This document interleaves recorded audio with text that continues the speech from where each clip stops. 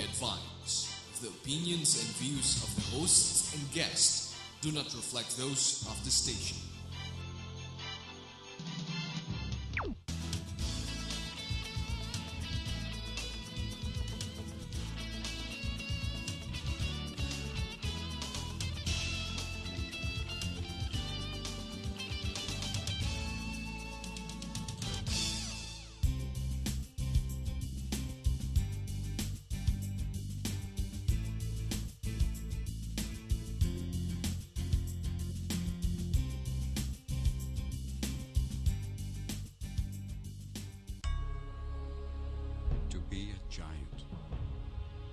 This has forever been our passion, this desire to be a giant.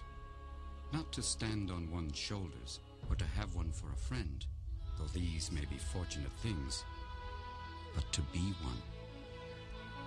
Giants step over barriers that seem never-ending. They conquer mountains that appear insurmountable. Giants rise above fear, triumph over pain, push themselves, and inspire others to be a giant, to do giant things, to take giant steps, to move the world forward.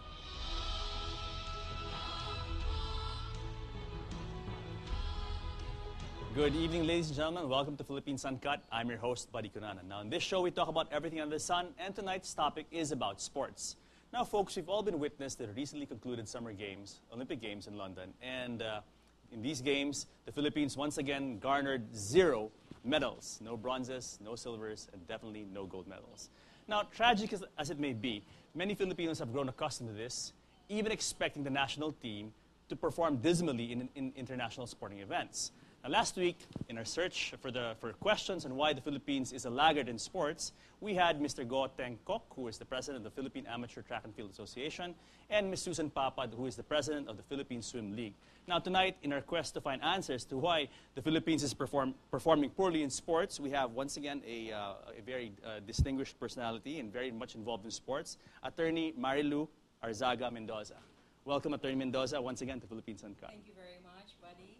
It's a pleasure to be here one more time. Yes, ma'am. I remember our discussion last year, also in this program, where we talked about what was bedeviling Philippine swimming. But tonight, we're going to talk about not just swimming, but the entire sports program in the country. Yes, yes.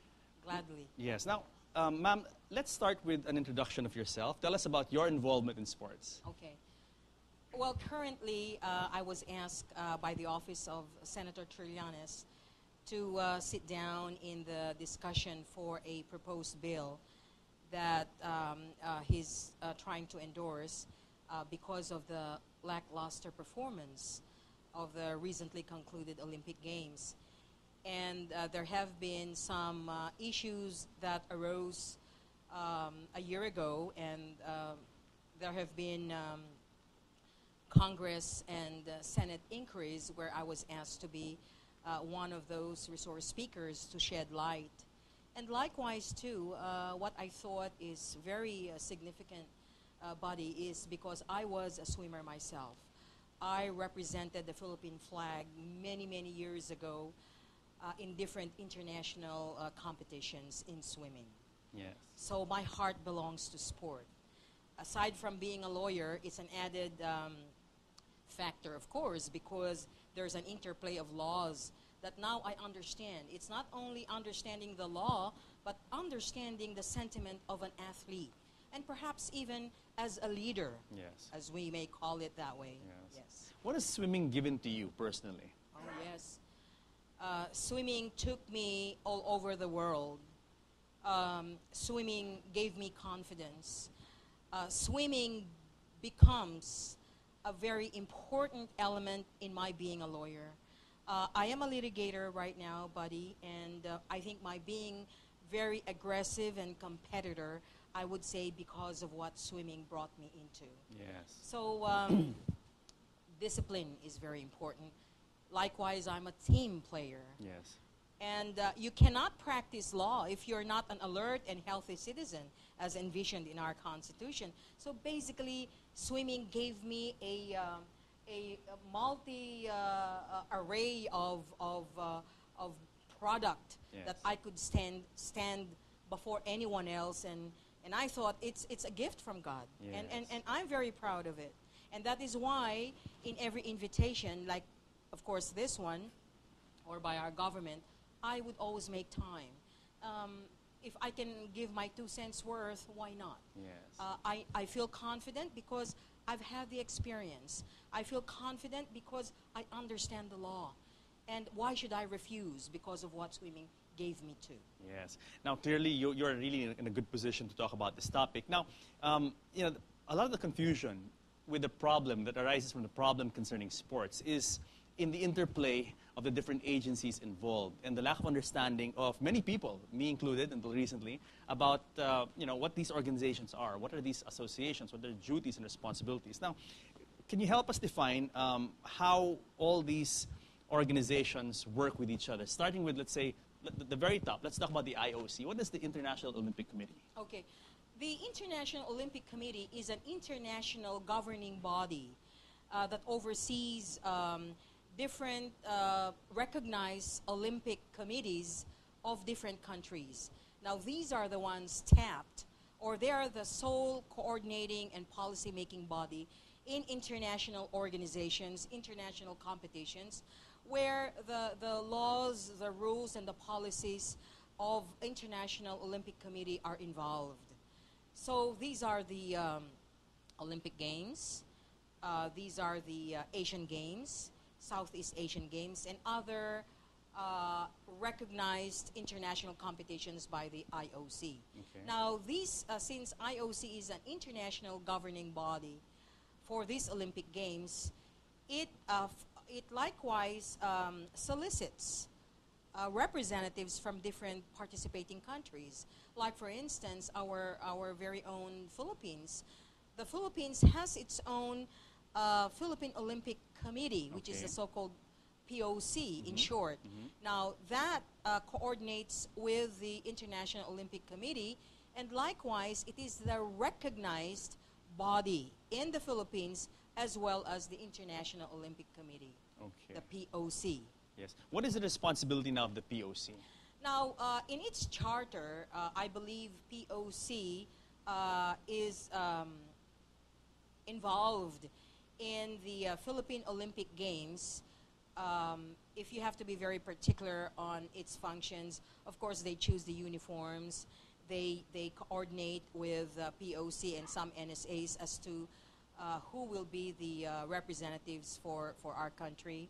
They are actually the conduit of the International Olympic Committee for whatever disciplines or policies that the International Olympic Committee would like to go ahead and deliver to different countries. Okay. So they are the representative in our country. Okay, so the POC is a non-government organization. It's not a government agency. It's a non-government organization. And you mentioned the NSA, the National Sports Associations. Okay. What is the relationship now of the NSAs with the POC? Okay.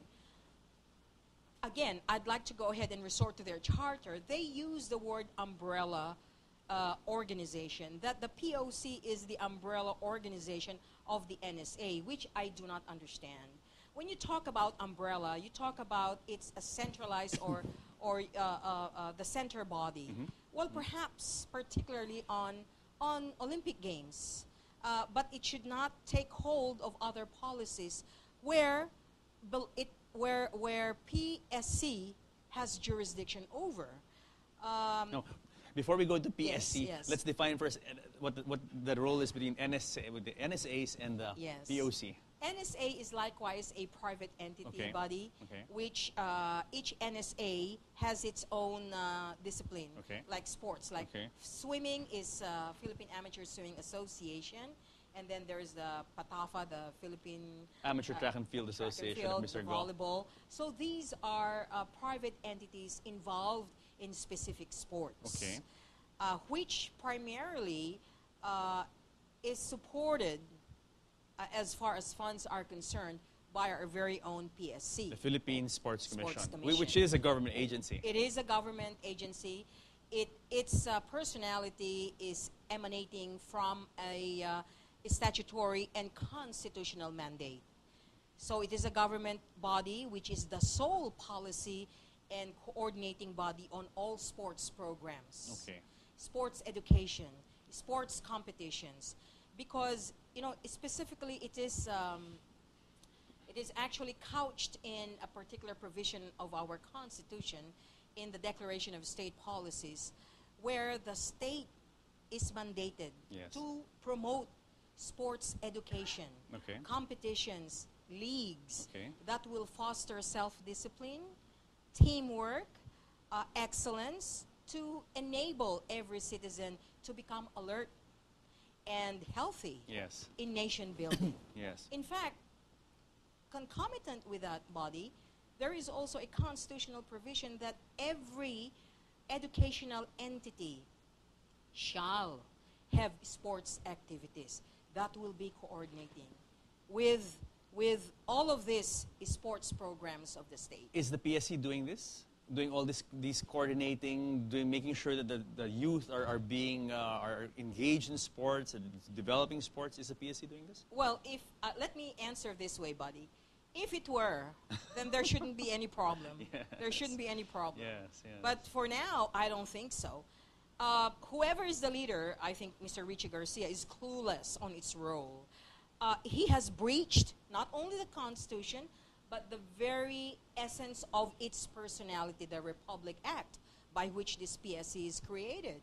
Now, he has a supervisory and he has a visitorial power as far as the fund infusion is concerned. Yes. It's very important because almost all NSAs Yes. have breached the policies laid down. Yes. But what is the guy doing? The guy is purely a lame duck. Yes, yes. Well, before we go into that, let's Okay. explain to the audience, what is the interplay between the PSC, the POC, and the NSAs? How do these three sort of work with each other or Yes, coexist? Yes. What is the relationship between the three? So the money comes from the PSC.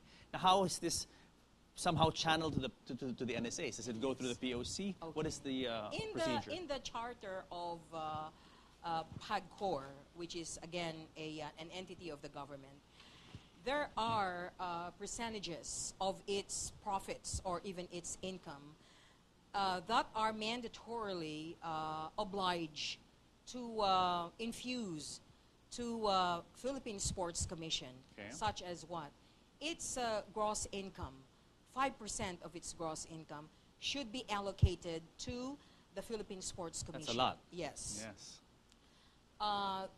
Well, the PAGCOR sponsors at least this Philippine Charity Sweepstakes raffle. Yes. A certain percentage, if I'm not mistaken, about 3% of the 6 lottery tickets should likewise be infused to Philippine Sports Commission. Okay.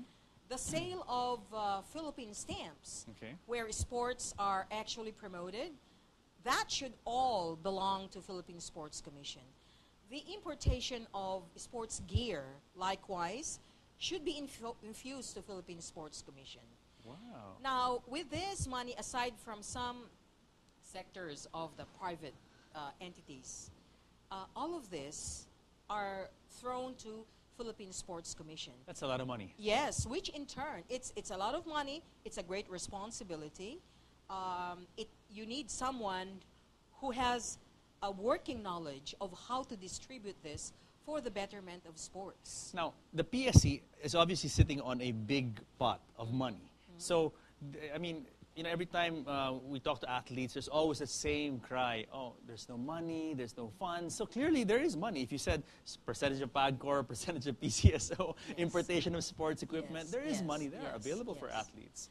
Now, is That's- it filtering down to, I mean, from what you see, is it filtering down to where the money is supposed to go? It should be, because that's a constitutional mandate. Yes, yes. And if it's not, buddy, Yes. if it's not, the leader himself should cry out loud and say, hey, we're not receiving this. Where's our money? So, yes, so Yes. that the people may know, so that the lawmakers may know, so that the president will know that such earmarked income is not going to PSC if that's the case. Yes, yes. Because I heard that in the past administration, there were some earmarked funds coming from what I've mentioned, that were not allocated to the PSC, or better yet, they were diminished or subtracted, but primarily given to government employees.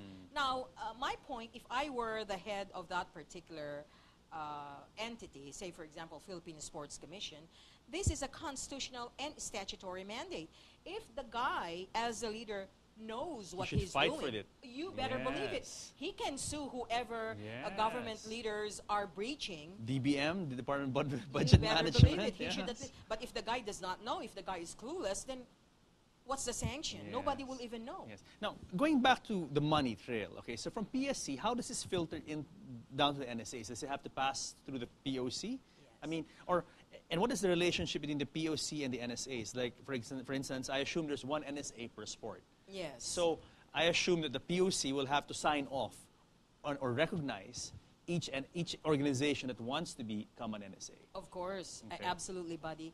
From PAGCOR infused to PSC, Okay. PSC now has the discretion or even the power to distribute equally, or if not equally, depends on his discretion as to which NSA will be needing most, where Okay. our potential is greater Okay. for the country to have a better deal. Yes. Now he has the PSC has the sole discretion to distribute the funds to all of these NSAs, and POC has nothing to do with it. In fact, POC will just go ahead and make a claim. Now listen, we are sending an X number of delegate to an international event. Now, perhaps we're entitled per NSA this amount, this number of athletes. Yes. Now, all of this, they should be coordinating with one another. I mean, each one should not shy away from it. If POC will have a working idea on how many athletes and how much each athlete will be expending, it should coordinate with PSC. Oh, by the way, buddy, as Yes. I'm saying this, reminds me too, did you know that IOC, the International Olympic Committee, many a times subsidizes some funds, infuses some funds to POC to help. Sometimes they Wow. do sponsor. Okay. Now, again, being a government entity, but if you are transparent, you can make a full disclosure Yes. and say to PSC Yes. about the money that you've obtained from an international organization like that. Can the PSC give to non-national sports associations? Let's say, for swimming, let's talk about swimming, which is close to your heart. PASA, or the Philippine Amateur Swimming Association, I understand it's morphed to the Philippine Aquatic Something Association. Now it's called Philippine Swim Inc., or they keep changing the name. I don't know why. Yes, yeah. But, okay, can the PSC give money to non-NSAs? You better believe it. The Constitution is very clear. It will develop. The state is mandated to develop sports activities, education. Now, it has discretion. If you talk about, buddy, sports development, to foster healthy, alert citizens, in whatever way it is, it should be exercised and it should be implemented in a way that is wide range, nationwide. It should not be controlling and restrictive in nature. See what's happening? That's a very good point, buddy. What is actually happening right now amongst NSAs? I could talk about swimming. Okay. Swimming has become so restrictive in the sense that it imposes membership funds, membership fees, so that if a Muslim brother who tops a particular sports styles in swimming, if unable to financially pay Yes. let's say, money is very objective. Yes. $1 million to you may be Yes. less. $1 million to me may be less to you, buddy, it's not. right? Continue. I wanted to. But again, Yes. as I said, that should not be the notion. Yes. If the Constitution mandates the nationwide sports development, and such obligation is given to our very own PSC, now that should be viewed out of liberality. Yes, yes. If there is XYZ Philippine Inc. or XYZ Swimming organization, which has about even one athlete who tops most, why not? Yes. At present, that's not what's happening. It is. Well, Yes. when I say the act of liberality in Yes. adopting, Yes. it's not happening. Let's say in terms of PASA, okay, let's say there is, as you said, a Muslim brother who's very good at swimming, but he is not a PASA member. Yes. Will he be Will he receive funds from PSC? Will the PSC be able to support him? Will he be able to compete overseas in IOC? PSC must, because it's a mandate. Yes. However, it is not the case. Because once the NSA, the local NSA, like the PASA, whatever sports that is, say for example swimming, and if he's not a member, no can do. Yes. Sorry, you're not a member. Yes. I mean, it should not be that way, because these athletes, once they qualify, they go out of the country, they carry the Philippine flag. Of course. Then why should it be restricted? Yes. Where the mandate is so clear that it should promote nationwide. You see, buddy, the problem here is this. Maybe you may ask the question, well, if you're saying it's statutory and it's constitutionally mandated, then how come it's not happening? You know why? Simply because the leader of that NSA and the leader of the PSC, which is the government arm, are both clueless. Now, who's going to question? And if you question, who's going to listen? They are the implementors. Yes. And if the implementors are not going to do it, who is?